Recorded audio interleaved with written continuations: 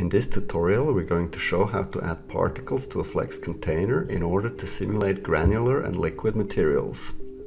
First we're going to spawn particles in a volume defined by a mesh. Let's add an empty game object. Let's call it FleX Array Actor. And let's add a component called FleX Array Actor component. We can see here that we need to specify a container and also an array asset that we still need to create. Let's fix up the transformation here so we can see the result. Alright, let's create the FleX Array asset. So let's just pick a boundary mesh. Let's just pick a sphere here. The rest of the parameters should be okay. You can see here in the preview how the sphere is going to be sampled by particles. Let's go back to our actor, to our game object, and assign the FleX Array asset. Now you can't see any particles, so it's always useful to enable debug rendering, so you can see what's going on in the simulation. So let's run it. Okay, this looks like a granular material. If you want to have more like a liquid behavior, you can tick the fluid box. Let's see how that looks now. Okay. Another way to add particles to a FleX container is to use a source asset. Let's create the corresponding asset. FleX source asset.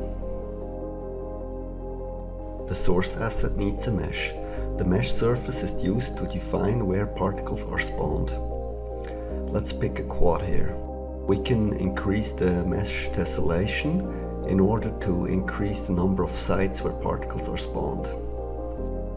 You can preview it here. Let's also increase the maximal amount of particles that can be spawned into the simulation by this source asset. Let's again create the game object and call it FleX Source Actor.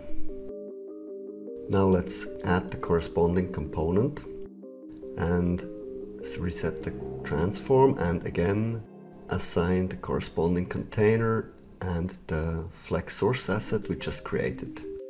Let's enable fluid behavior and let's enable debug rendering. Let's adjust the size of the spawning area.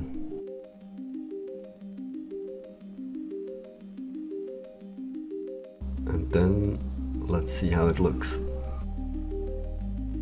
Maybe could use a little bit more of initial speed of the particles, so let's adjust that and let's see again. Okay. Now we're going to render the particles using the standard Unity particle system component. Let's add one. And let's adjust some parameters, like the initial size, and let's choose a different billboard. Okay, that should do. Now, in order to adjust the positions of the particles correspondingly, we need to add an additional component called FleX Particle Controller. Let's add one, and let's disable debug rendering. Okay, that seems to be alright.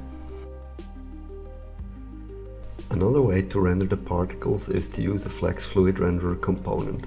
Let's change our actors to use that technique. Let's remove the old one and add the new one. And let's do that for the other actor as well. Okay, let's see how that looks. Now the properties of this fluid rendering technique can be adjusted in the FleX container. In the next tutorial we're going to create solid objects and cloth.